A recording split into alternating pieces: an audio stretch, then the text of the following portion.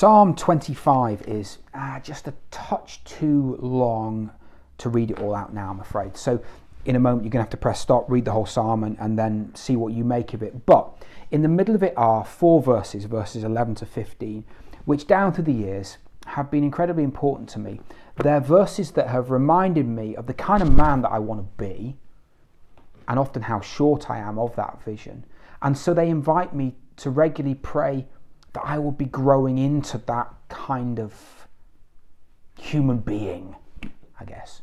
So I'm going to read to you these verses, and then I'm going to share with you how I would pray this, and then leave you to think what you make of that. So this is verses 11 to 15. For your name's sake, O Lord, pardon my guilt, for it is great. Who is the man who fears the Lord? Him will he instruct in the way that he should choose. His soul shall abide in well-being, and his offspring shall inherit the land. The friendship of the Lord is for those who fear him, and he makes known to them his covenant. My eyes are ever toward the Lord, for he will pluck my feet out of the net. What kind of man do I want to be when I grow up? I want to be a man who is learning to live his life the Christ-like way. I want to take the James Barnett life and live it as if Jesus was living my life. Verse 12, him will he instruct in the way that he should choose. I want the Lord to teach me to live that kind of life. So it's the first thing I'm praying here. Lord, help me to live as Jesus would live.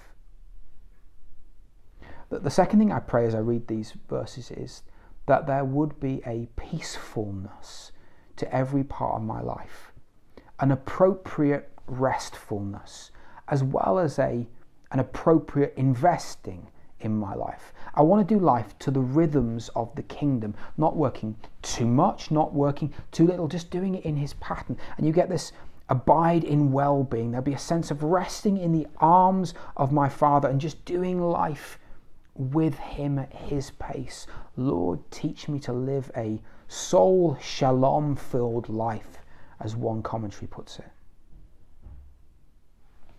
I want to be the kind of man, kind of person who helps the future generations get to know Jesus and the wonders of his kingdom. His offspring shall inherit the land, says this psalm here. I pray it for my kids, but it's more than just praying it for my kids. I pray that I be part of a church that is seeing future generations grow up, rise up, to become passionate followers of Jesus, who live Christ-like lives and who are seeking the kingdom in every part of everything they do. And I want to play my part in that. I want to lead others into that.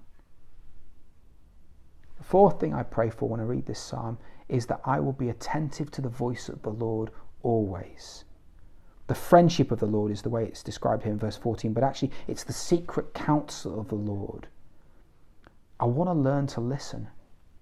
I don't want to just do it my way because I can. I want to be attentive. I want to create space. I want to be open.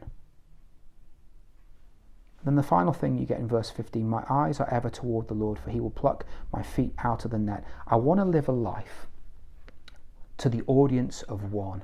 And even when things get difficult, my feet are stuck in the net, I still want to live my life to the audience of one. I still want to look to him.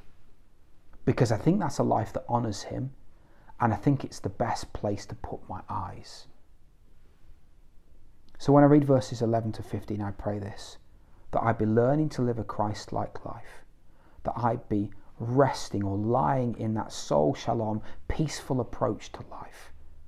I'd be leading others, particularly the younger generation, to him. I'd be listening for his guidance, and I'd be living my life to the audience of one.